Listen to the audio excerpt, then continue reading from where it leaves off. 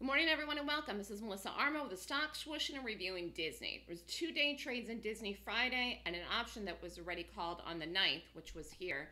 But Disney is a great example of really how to utilize my system for profit because this was a bullish gap for the day trades, and then it was a bullish gap for the option trade call.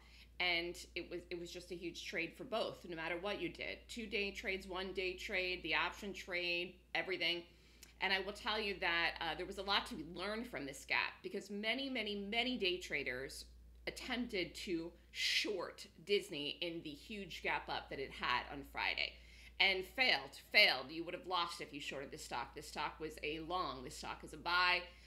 It was a buy before even Friday, which is one of the reasons why I call the option trade here. So I called the 120 calls expiring 426 on this day, and it was late actually, but it gapped up in here, fell on this day, and had a huge move here. So it closed the night before at 116.60 and it opened the following morning at 127.90.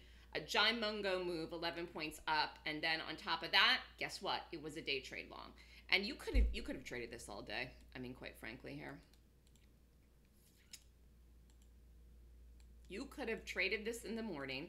So we did this here, and then that was it. But you could have actually gone back into it here.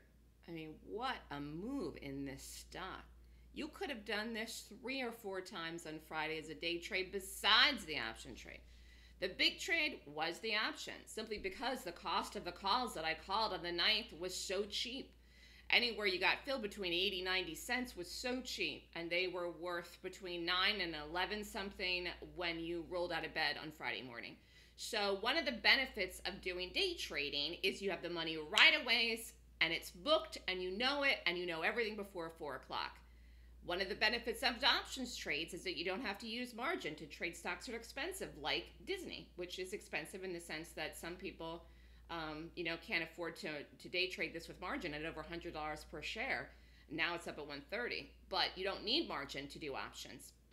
So you could have taken, an $80 risk in this and made almost $1,000 with the option trade I call it. So big gain, small risk in the option without margin if the stock moves in your direction, which in this case it did. So there's pros and benefits, but of course you would have had to wait a couple days for this to go, and you would have been down in it a little bit before it went. So there are pluses and minuses to everything you do. I think the best thing that you can do is follow a system and a strategy that directs you what's going to happen. So I tell people you got to be a little patient sometimes with the options. Day trading, you don't really want to be patient. You want to grab it and take it at the exact right moment, which obviously is a benefit of being in the trading room with me because we were just right on top of this here right in the morning. But again, looking back, you could have done this later in the day. So nice bullish move in Disney. Stock is higher. So if you're interested in more information, the next Golden Gap course is April 27th and 28th. And if you'd like to sign up for the options newsletter, email me at melissa@thestockswoosh.com. Have a great week, everyone. Happy holidays to everyone this week. It's going to be an exciting earnings season.